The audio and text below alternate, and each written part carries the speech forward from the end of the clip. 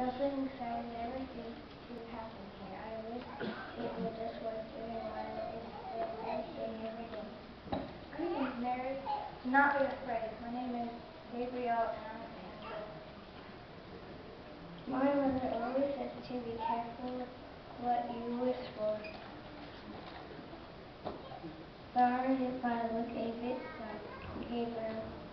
Still, it's understandable you may well say, do not be afraid, but we don't get powerful angels coming to Nazareth every day. Have I done something wrong?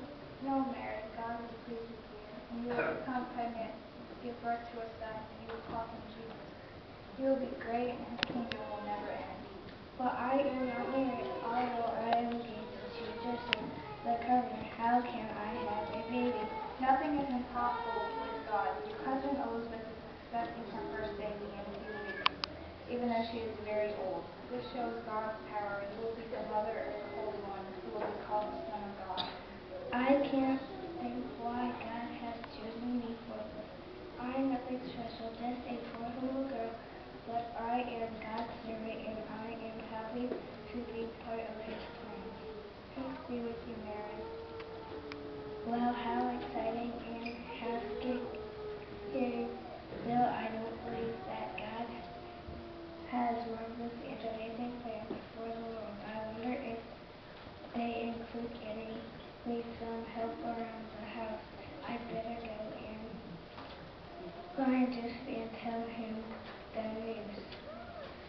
Enter Joseph.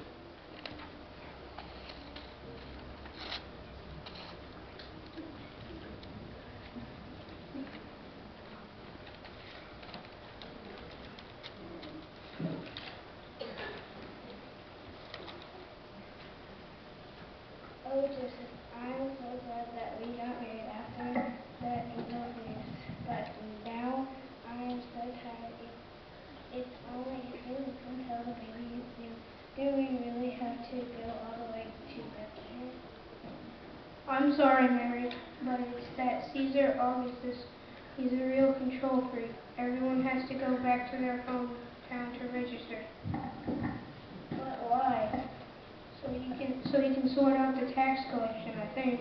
Come on, we really ought to get going. It's a long way to walk. Our donkey isn't gonna like it. Couldn't we have gone by camel train? It's much more comfortable, and that donkey of ours is very old and Sorry, everyone is on the move and the train was fully booked. Anyway, it would be much more expensive, and we need every shekel for when the baby is born. You're right.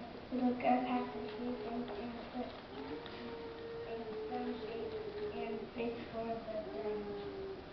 Great, that'll keep us going. The sooner we start, the sooner we'll get there. Yes, and then we can just fall into the next village and jump in. It won't be so bad, will it? Enter donkey.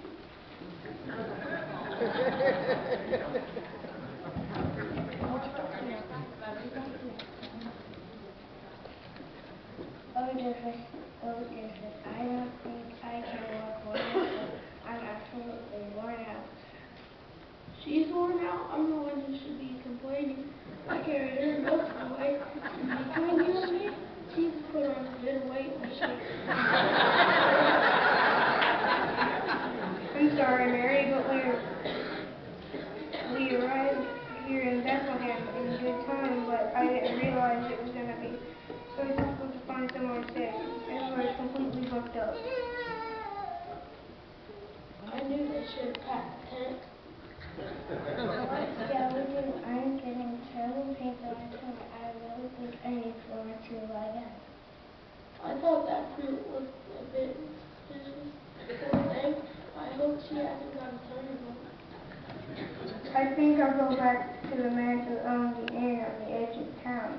He has a very kind face. If I explain everything to him, he may be able to find somewhere to sleep, even if it's up in the attic. I'm not sure that I can manage things.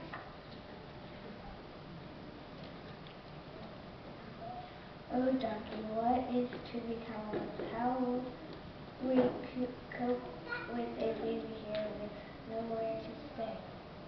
A baby that explains a few things, but what does she mean by we? I'm fairly sure I had nothing to do with this.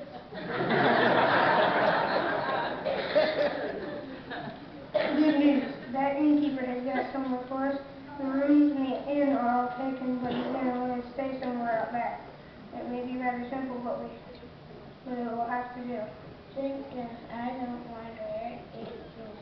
I'm too tired to notice whether it's 5 stars or not. 5 stars? What does she mean? What is she talking about? There are hundreds of stars in the sky, not just 5. And look at that new one, the enormous one. What seems to be coming our way? Come on, Donkey, keep up. I don't know why we keep